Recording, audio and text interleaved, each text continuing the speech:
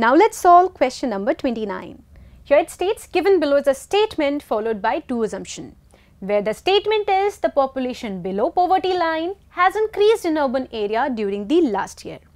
तो यहाँ दो assumption दिए गए हैं, इनमें से आपको चूज करना है कि कौन सा assumption correctly follow करता है इस given statement को. Where the assumptions are, first one, the population below poverty line has decreased in rural area, and the second assumption is the population below poverty line has not increased during the current year. And these are the four options provided to you. Coming to this given statement, here we are talking about the population in the urban area. But the first assumption here tells you about this poverty line has decreased in the rural area. We are not talking about the rural area in the given statement, so you cannot conclude anything related to the rural area. So this assumption is not correctly following this given statement. Next, moving on to the second assumption, the population below the poverty line has not increased during the current year. This is completely contradicting the given statement, because given statement states it has increased and this assumption says it has not increased. So this also not follows the given statement. So none of these assumptions are following the given statement. That's why out of these four options, your fourth option should be a correct answer, which says neither 1 nor 2 is implicit. So answer for this question is option number 4. Now let's move on to the next question.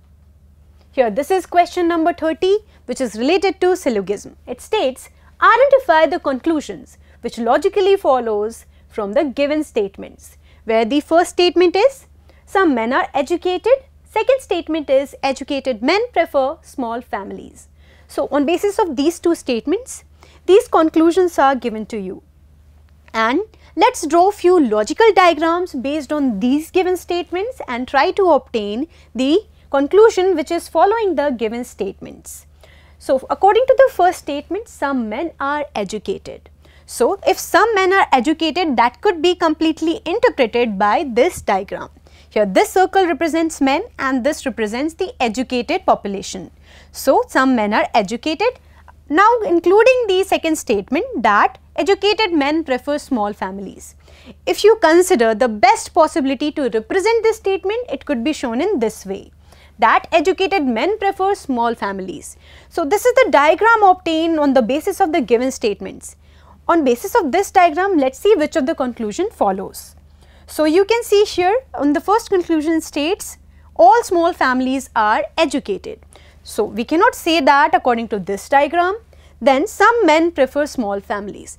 That could be definitely stated through this diagram, because this is the common region between men and small families. So some men definitely represents the small families, they prefer small families. So out of these four options, we can see that first says only conclusion 1 follows, which is completely wrong. Then only conclusion 2 follows. This is correct, because we have only second conclusion following this. That's why the correct answer for this question is option number 2.